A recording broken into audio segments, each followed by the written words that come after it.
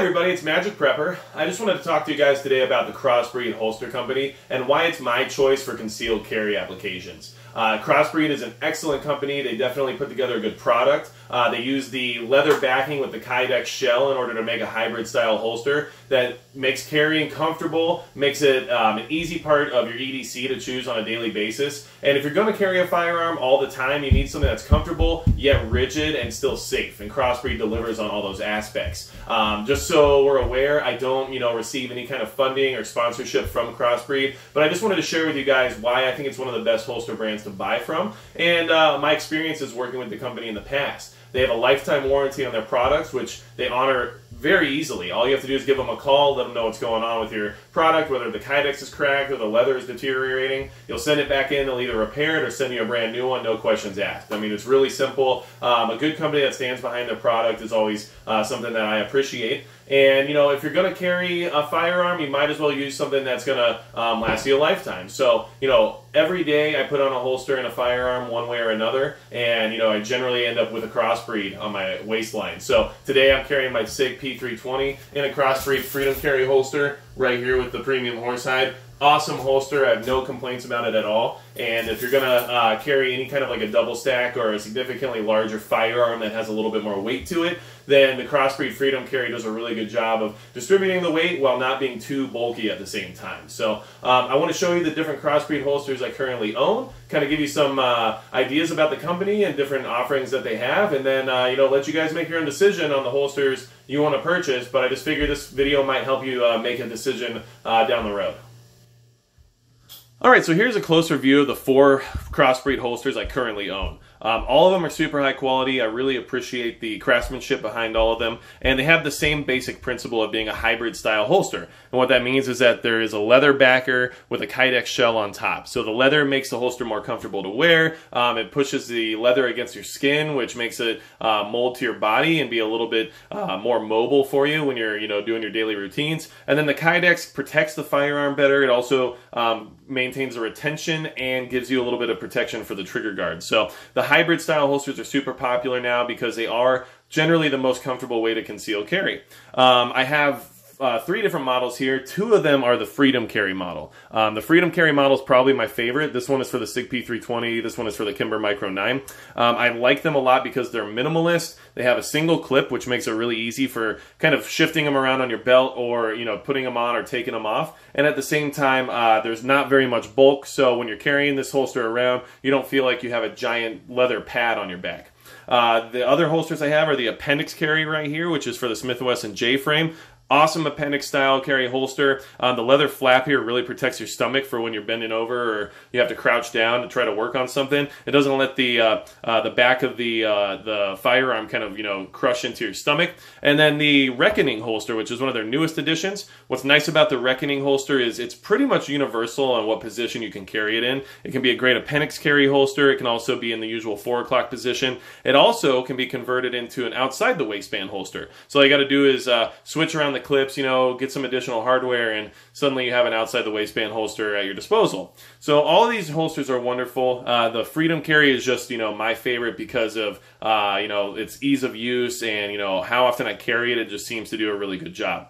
They offer 3 different leather options for your holster. The black cowhide is kind of like their standard. It's a really nice soft leather, kind of thick, but it comes out of the package ready to kind of wear. It's already got a little bit of flexibility to it, but it is lesser than the premium horsehide in my opinion. So the premium horsehide has the same rigidity but with a much thinner profile, so it's easier to conceal. Also, the density of this leather makes it a little bit more resistant to moisture and your environment. So if you're going to sweat all over your holster, or maybe you live somewhere where it's very humid, the horsehide is going to be worth the additional $5 to just make sure your holster lasts longer. And eventually this horsehide kind of melts to your body like butter. So it just awesomely comfortable after you wear it for a while. It takes a little bit more time to work in than the cowhide, but in the long run, I think it's a better option.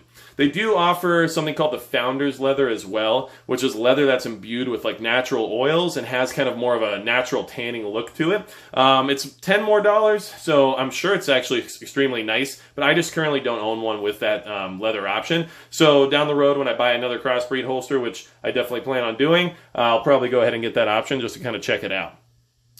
So all the holsters are very effective in providing like safe retention. You know, when you're carrying daily, you never know what's going to happen, if you're going to take a fall, or you're going to have to go upside down to work on your car, or who knows what's happening. You want to make sure your firearm's going to stay in the holster and stay safe, and all these holsters have done a good job of that for me. I haven't had any issues with feeling like the firearm's going to just pop out or fall out at any moment in time, and that's extremely important when it comes to choosing an EDC holster.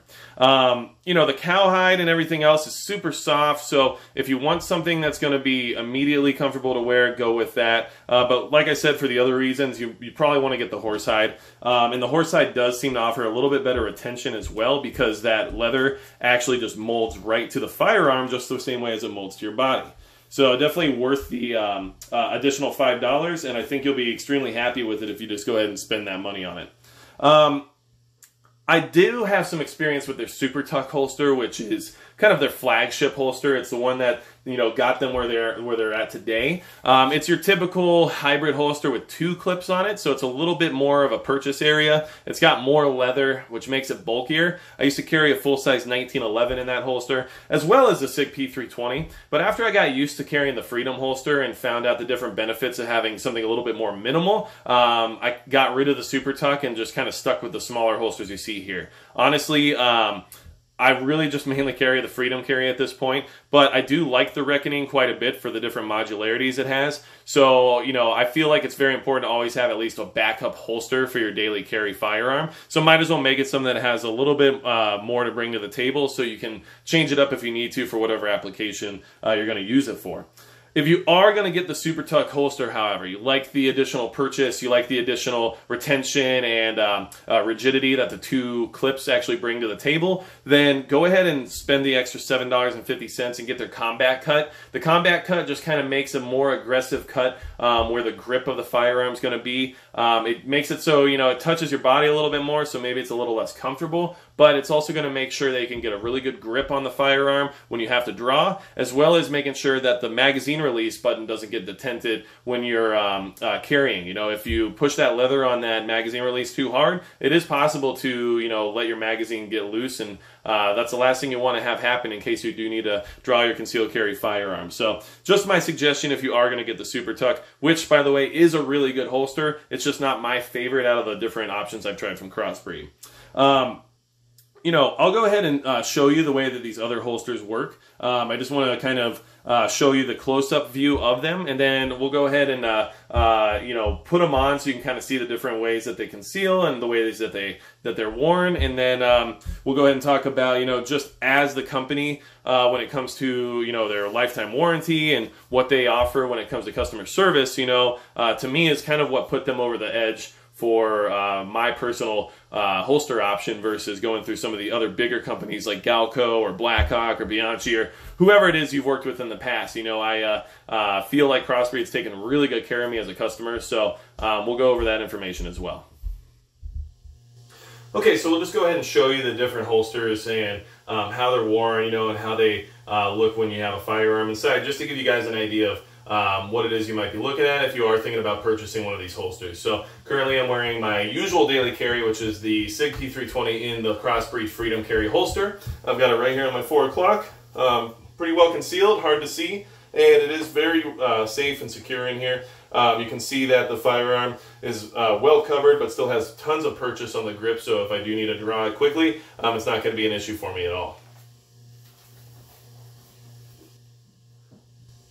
Okay, so now we have the same holster, the Freedom Carry by CrossBreed, but with the Kimber Micro 9. So a little bit of a smaller pistol, single stack. Just wanted to kind of give you guys an idea of what one of your more micro style pistols are going to look like in the holster. So same position, 4 o'clock for this one. Got it right here. Obviously you can barely see it at all. It doesn't have any kind of a print or anything in that nature, but still plenty of purchase on the grip for when you need to draw. And very, very strong retention. I don't feel like this firearm is going to go anywhere. So this one is the cowhide style, just because I wanted to try something else out to see if I liked it better or not. Generally, like I said, I like the horsehide better, but this is still an excellent holster, and I have no complaints with it at all. Okay, so now we have the appendix carry holster by CrossBreed for my Smith & Wesson J-frame. So it sits right here in the front, no problem at all. Easily concealable, can't see it at all. One of my favorite ways to carry, to be honest with you. And it has great retention, and it has a little bit of mobility so that if you bend over or have to crouch, that the holster can move a little bit with you. As well as having this flap right here, which really makes it easier for when you bend over and your stomach pushes down on the holster and on top of the firearm. If you do have an exposed hammer, it's not going to stick you in the belly. And if you don't have an exposed hammer, it still just makes things a little bit more comfortable, and it protects your firearm from getting sweat and everything else on it. So good retention, easy to draw. And, you know, I think it's a really nice way to carry a Smith & Wesson J-frame, just my opinion, though. Alright, so now we have the Reckoning holster, which is one of the newest additions to the CrossBreed lineup. Very cool holster, has the most modularity. You can move the position of the hooks a little bit easier. You can change the cant that way, and you can also adjust the retention on the firearm a lot easier. So a lot of different options, as well as converting it to an outside the waistband holster. But obviously that's not really what I buy it for. So I do have it here in the appendix style. Can't see it very well at all. Does a good job of maintaining the firearm, and easy to draw. You know, nice and easy. I can adjust the retention to be a little looser if I prefer, which, you know, in this position I tend to, because I want to make sure that the draw is nice and on point. So very good holster, and I think it's kind of a neat new addition to their lineup. Okay, so obviously CrossBreed makes a great product. And I did want to tell you that, you know, at one point I did have a appendix carry holster for my J-frame that the kydex snapped on. It was just from years of use, bending over, crouching, pushing a lot of pressure on the kydex, and eventually cracking the shell. I called CrossBreed, you know, let them know what happened. They immediately accepted the return and then sent me a brand new holster, no questions asked. So honestly, their lifetime warranty is definitely worth having as part of the purchase of any of these holsters. They do a great job of, you know, working with you as a customer and making sure you get what you need. And if you have any questions, or if you're not sure about fit or style of holster or what might work better for your situation, just give them a call, because honestly, they'll talk to you on the phone as long as you need to try to make the better decision. So, like I said before, none of this is paid advertising. I don't get sponsorship through CrossBreed. They don't send me free products or any of that kind of stuff. I just wanted to share with you all what my favorite holsters are for concealed carry, and, you know, give you some ideas about, you know, maybe which way you want to go when it comes to purchasing a holster versus having to go through that universally huge, you know, selection process where you can find yourself, you know, 2 days in and still not even know what kind of holster you want anymore. So if you have any questions about the company, you know, feel free to ask me down in the comments section. If you want to know anything about any of the particular holsters here or how I carry them, feel free to let me know, and maybe I can do a follow-up quick response video for you. I do appreciate you guys liking and sharing these videos, as well as subscribing. So, you know, thank you so much. Hopefully we can keep this ball rolling, and that's going to be it for Magic Fresh.